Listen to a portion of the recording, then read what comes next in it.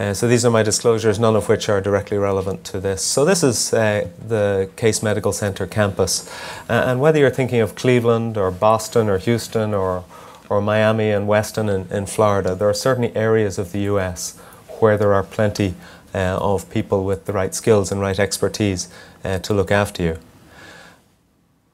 But there are some other differences in the US, and I heard earlier that the BMI of the patient this afternoon is 17, and we don't often get to see a BMI of 17. And while people aren't always the same BMI as this, we often operate on people with their BMIs in their 40s and their 50s. And I won't go into the other challenges for rectal cancer, but you're all aware of those.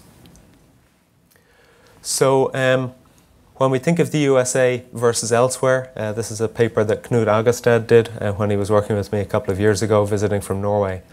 And we did an international survey of about 80 surgeons in the US and about 140 in the outside the US, in Europe and Asia primarily. And you can see that, interestingly, there's a lot of similarity in the percentage of surgeons, at least that we reached, who are in academic practices. Great similarity in those whose hospitals did more than 50 rectal cancers a year, which many of us would not think of as that high volume, but nevertheless, that's what's the case. And also, interestingly, fairly similar percentages doing open surgery, 25% in the US, 40% outside the US. But the laparoscopic cases in the US being broken down into straight and hand-assisted surgery. And I think it gets at perhaps what Ronan alluded to earlier with variabilities in quality of life outcomes. Laparoscopy is not laparoscopy, is not the same done by all surgeons, whether it's a hand assist or a partial open or whatever else. And that probably impacts quality of life and other endpoints.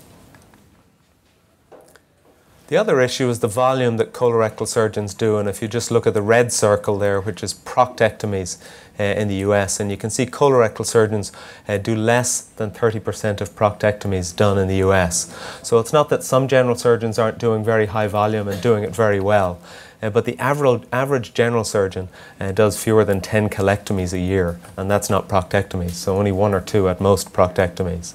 So we really have when you think of the geographic size of the US, which Steve mentioned, and the difficulty often of patients getting to hospitals, we often have difficulty of having enough colorectally trained surgeons.